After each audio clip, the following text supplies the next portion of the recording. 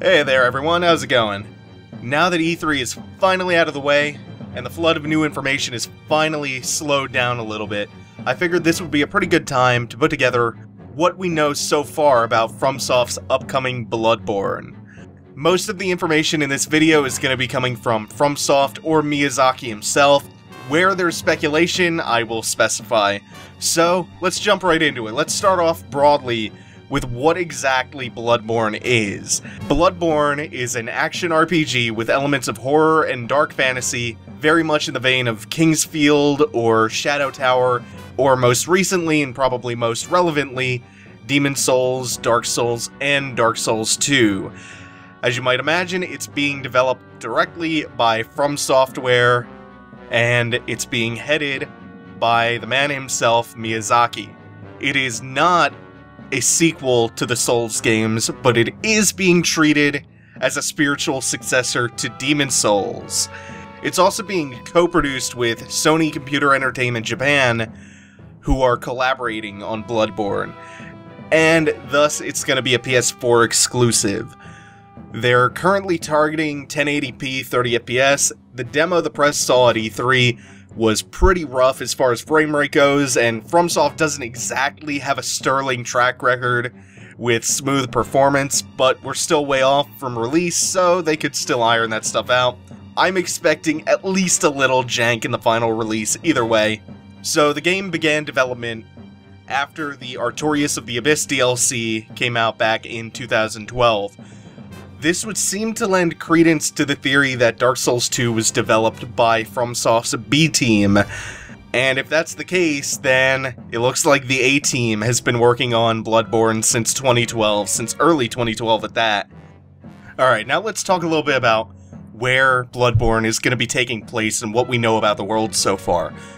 Bloodborne is going to take place in a city known as Yharnam. Not sure if that's the correct pronunciation, haven't heard it pronounced yet. That's the one I'm going to stick with, though. The city looks a little bit like a Victorian London-inspired dark fantasy setting, very brooding, a lot of gothic architecture. It's going to be an open-world game in the vein of Dark Souls 1, with a lot of variety within the city and an emphasis on verticality. It's kind of interesting that FromSoft specified it wouldn't be an open world like Dark Souls 2 was, but it would be more like 1. So that begs the question of what exactly does that mean? I think and I hope that means we're moving back towards this big interconnected space and not necessarily the procession of loosely connected levels that didn't really feed into each other like what we got in Dark Souls 2. I'm hoping that means that we're going for more of a cohesive world like we got in Dark Souls 1. I'm also speculating that this might mean we won't get the same fast travel system as in Dark Souls 2.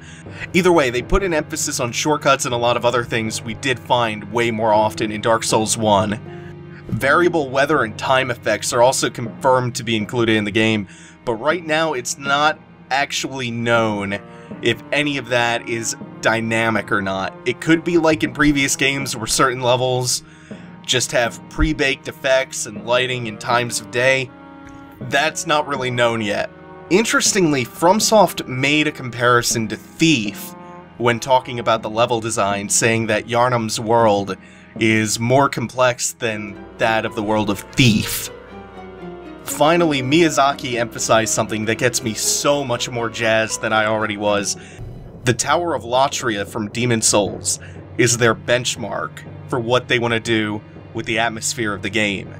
They want to capture that feeling for the entirety of the game.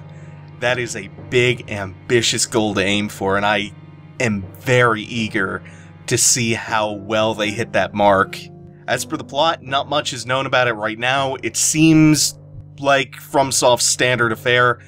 You're afflicted with some sort of unknown disease, and your journey to find a cure brings you to the city of Yharnam, rumored to hold the cure, but the city itself has been afflicted with some sort of pandemic. Sounds really interchangeable with a lot of the plot elements from Dark Souls. There's been no talk really beyond that. When Dark Souls 2 came out, one of the directors mentioned wanting to shift slightly more towards in-your-face storytelling, leaving a little bit less to interpretation that didn't really materialize in a super tangible way in Dark Souls 2. It's probably not going to happen here either. Even if that is the plan, nothing has been mentioned, lore or plot-wise, really. So that's more or less just my speculation. Hopefully they keep up their tradition of environmental storytelling, though. Anyway, though, before we get into the combat, there are a couple of things that I want to mention real quick. One comment I've seen quite a bit is that they might be moving away from created characters and character customization and whatnot, because we keep seeing the same character in the leaked media and some of the official stuff. But that's always been the way that the Souls games have been presented and marketed. We had Ostrava and the fluted armor in Demon Souls, which was kind of like the poster armor for that game. We saw almost exclusively the characters in the Black Knight and the Elite Knight set from Dark Souls 1, the Farum gear from Dark Souls 2. Character customization is 100% confirmed to be in the game. No worries there. They're estimating the game length will be around the same as the Souls games, which tells us basically nothing, aside from it'll be pretty long, since all three of the Souls games varied pretty wildly in length. Unsurprisingly, the game is going to have online features, but FromSoft wasn't talking about what those are right now. It's reasonable to assume that the online is going to be very similar to the Souls games, with a couple of subtle tweaks as usual. Hopefully no more soul memory.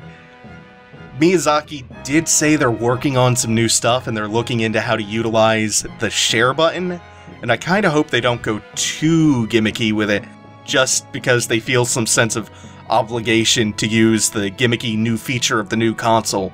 A lot of early Vita games suffered from this, shoehorning weird mechanics in that dragged the launch games down, because they felt the need to flaunt the back touchpad.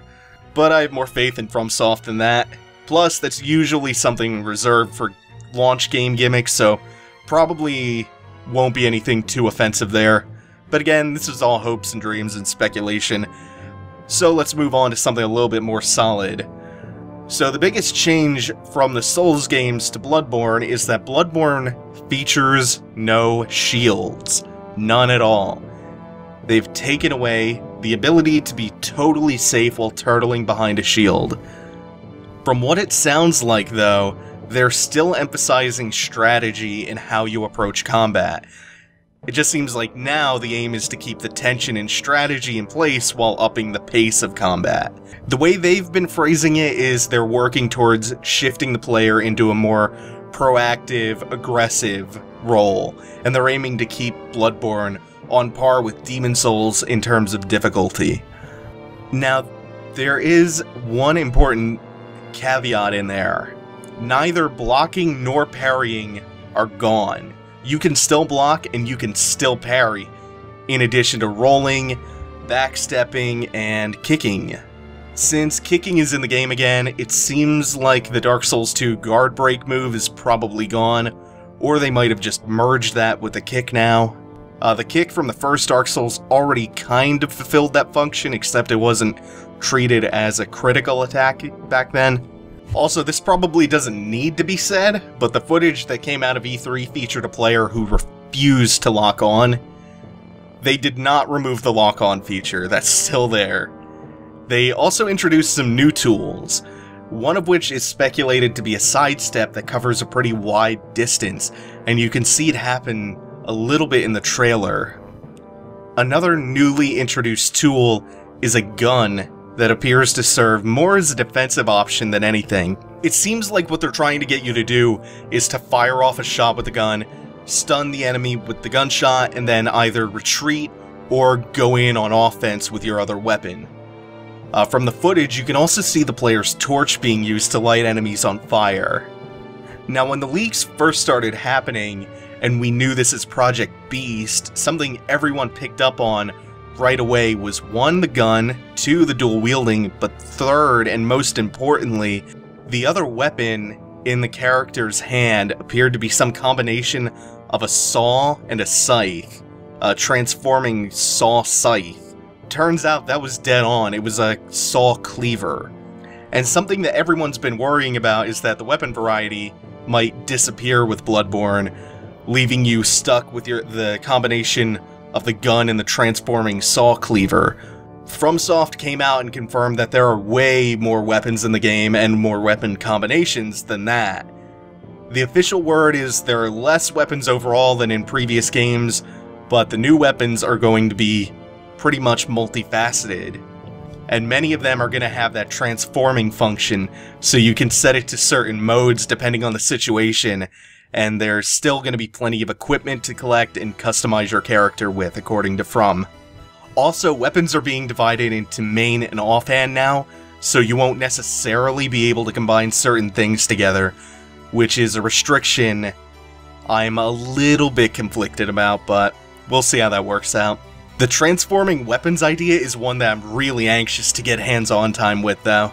I want to see how that changes the game and how much variety you can get out of these transforming weapons. And in some of the leaked trailer footage, you can actually see the weapon variety. Not everything falls into that category of gun or something similar to the saw cleaver. You have a lot of standard returning weapon types. Finally, the last major gameplay mechanic that we know of right now has to do with your character collecting blood. You collect two types of blood, human and monster blood. You can gain blood from killing enemies, you can suck it from corpses, and you can get it from items. That makes it sound like it might act as a form of currency, although I don't think it's replacing souls completely as the primary form of currency, since you can actually see what looks like the glimmer of souls being collected in some of the footage. None of that is confirmed, though. What we do know is that blood can heal you, and it can provide some other benefits that are not specified right now. According to Miyazaki, your character progressively gets drenched in it, and blood is actually going to be spurting from the areas of the body that you hit.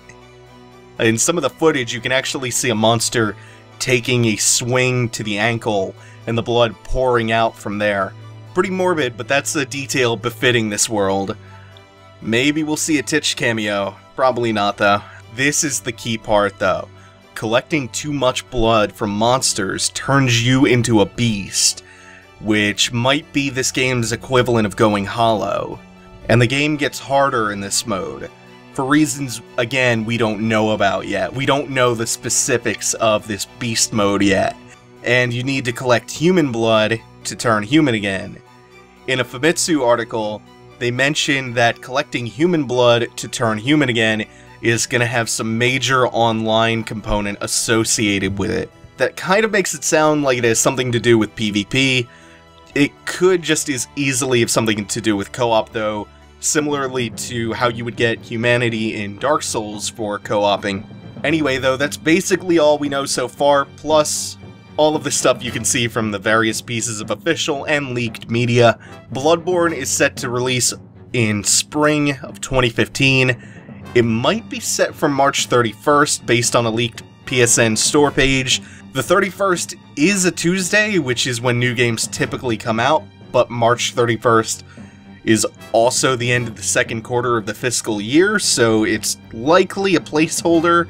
Sony's E3 brochure did suggest a release date between January and March, though, so who knows. Spring 2015 is all that's even remotely set in stone right now, and even that could change, but that's all the official word we have to go on is spring 2015 for Bloodborne. And that is going to be about it for this video. I would gush about the level and the art and the monster designs, but you'll get enough of that from me in due time.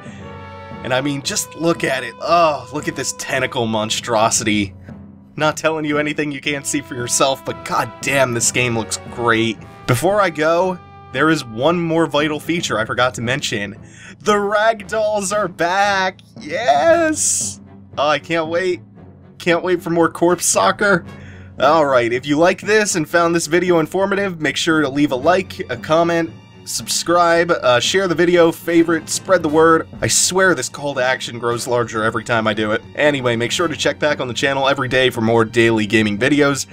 and obviously a Bloodborne playthrough when that comes out, and hopefully some extended pre-release coverage in the coming months. Thanks for watching, everyone. Take it easy. Have a good one.